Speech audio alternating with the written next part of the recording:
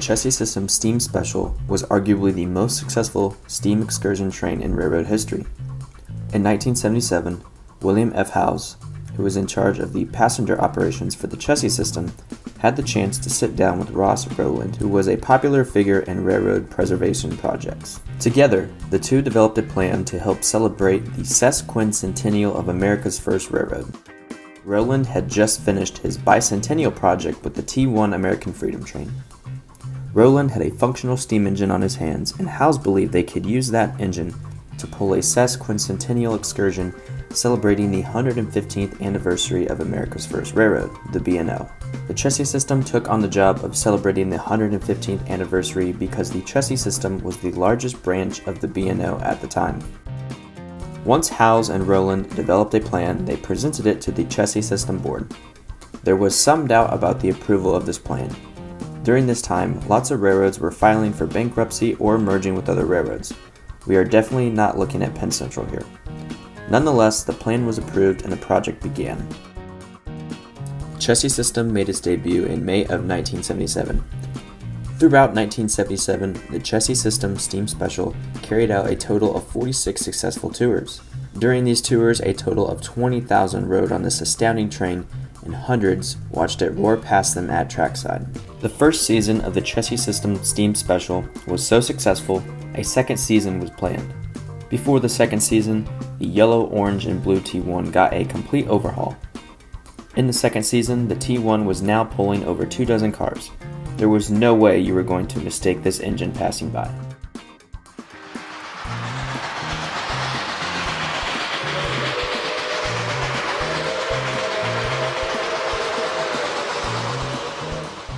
Once the Steam Special returned to the tracks in April of 1978, the excursion train captured the attention of everyone. This excursion was so popular that tickets were sold out, attracting rail fans from across the nation. The Steam Special continued to run until 1979. This engine was in the wrong place at the wrong time because in 1979, this engine was involved in a roundhouse fire, significantly damaging the engine.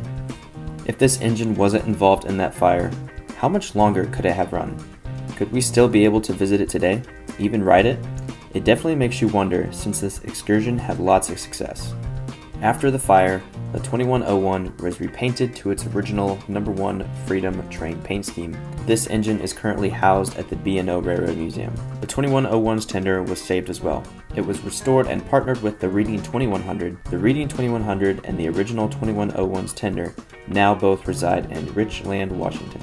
Despite the unfortunate roundhouse fire, the Chessie System Steam Special was perhaps one of the most successful excursion runs in railroad history.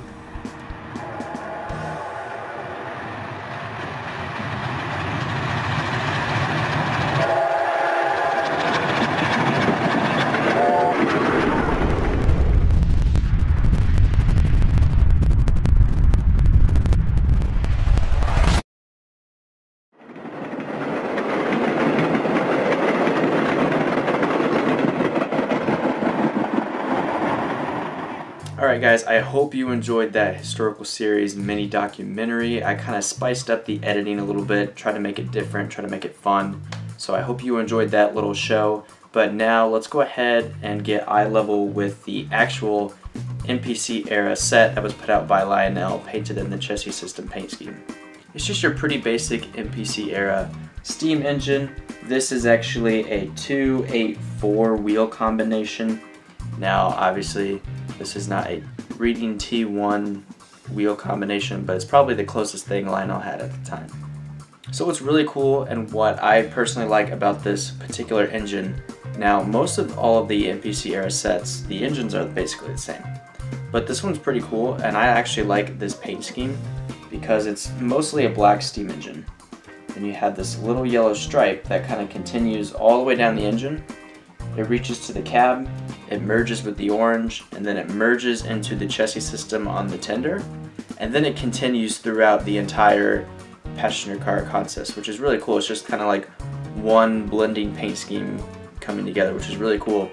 And actually the real Chessie System Steam Special also had a pretty similar paint scheme going on. Moving on to the passenger cars, there's not much going on here. Nothing too fancy, pretty basic. You got a mainly yellow bodied passenger car with a little bit of orange and dark blue, and then a gray roof. Pretty standard basic colors, and it looks like the real passenger cars that were with the Chessie Steam Special. There's only one minor detail on all of these passenger cars that I wanted to point out, and it's the Chessie Steam Special logo. They're on every single car, and the observation car has a deck obviously, and there is a logo there as well. This engine has quickly become a favorite. I love watching this engine run around the layout, especially with the bright yellow and orange passenger cars passing by the passenger station. These MPC Era sets are actually quickly growing on me. I actually want to try to collect most of them or all of them, and it seems like every other week I learn that there was a new set.